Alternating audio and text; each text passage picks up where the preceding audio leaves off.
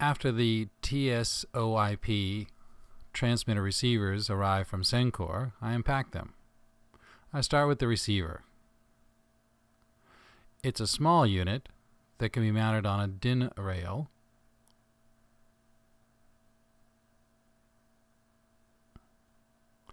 Here you can see the connectors.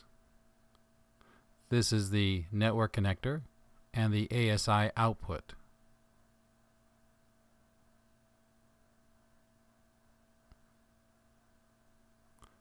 Let me put those over for the moment.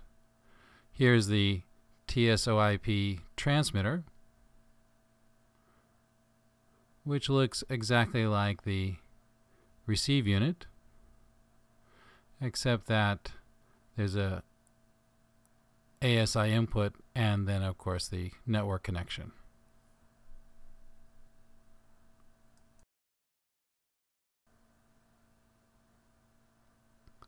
As you can see, the units are very simple. Power plugs in from their wall adapter here, but they can also be powered via the network connection with power over Ethernet. Each unit has its own LCD display that provides status of the unit. And here's the power being connected to the transmitter. Here you can see the display. It's telling us that it's not set up, that there's no ASI passing through it, and that it's using UDP port 7, and we don't know the FEC yet.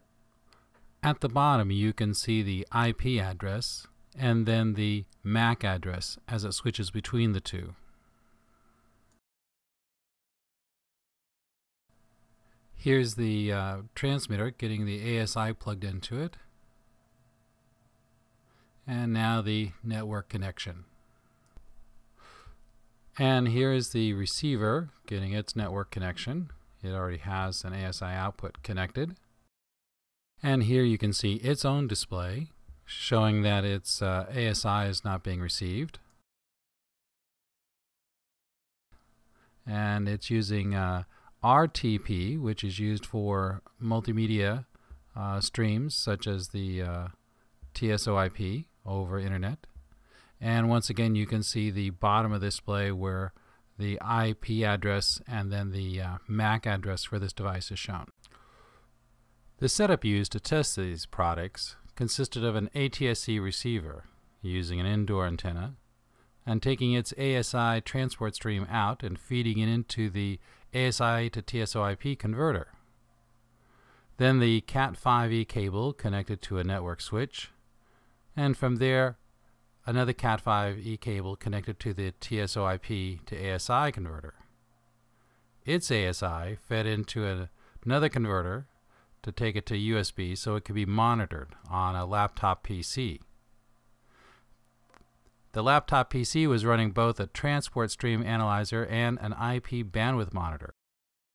The bandwidth monitor was used to measure the TSoIP stream directly from the network switch connected to the PC.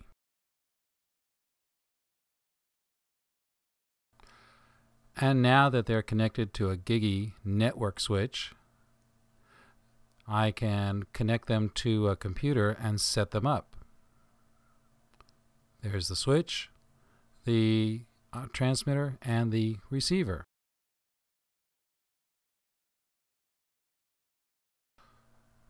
This is the setup page for the TSoIP devices. As you can see, it can be assigned a static IP or it can use DHCP. The setup is fairly straightforward, and it was quick to set it up to get a transport stream flowing over the IP network.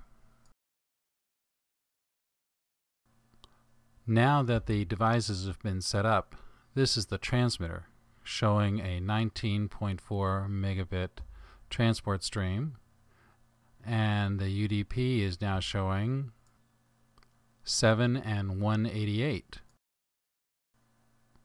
The receiver also shows it's receiving a 19.4 megabit transport stream, and it's also using UDP 7 and 188. Now that the devices are running, we look back at the web interface. Here we can see the setup for the IP address, the subnet, the default gateway. Switching over to the SMPTE settings, here you can see the protocol has been set to UDP and the number of transport packets, TP, per IP, internet packet, here it is set to 7, and then the size of the transport packet is selected as 188, which is the standard for ATSC ASI.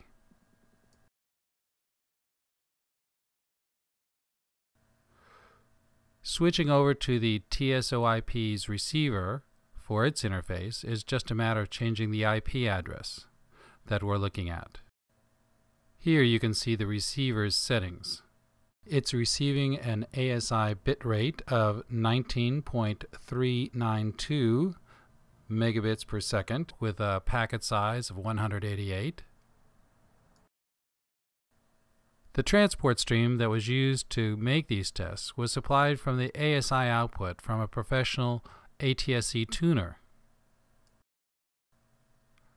Using this tuner, I was able to use the transport streams from several local television stations for these tests.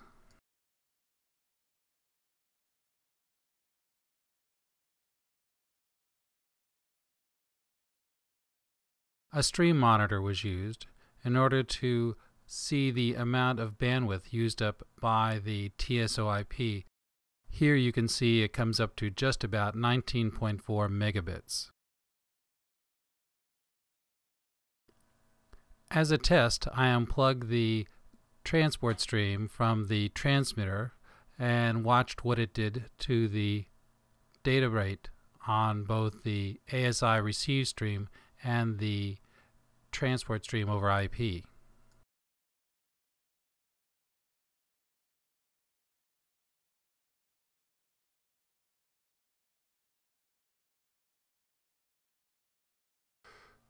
In order to test this TSoIP system, I added network cable between the transmitter and receiver, reaching a distance of 394 feet and still receiving a good signal with no errors.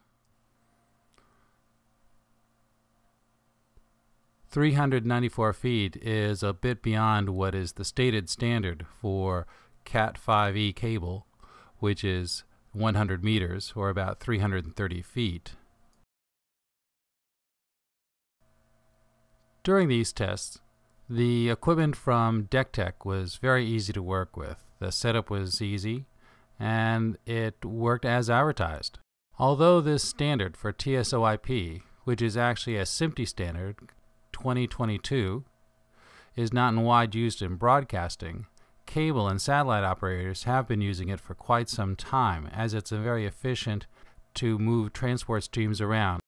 It allows engineers to combine several transport streams and transport them over a single network cable or network, thus making it much more efficient in transporting large amounts of video from point A to point B.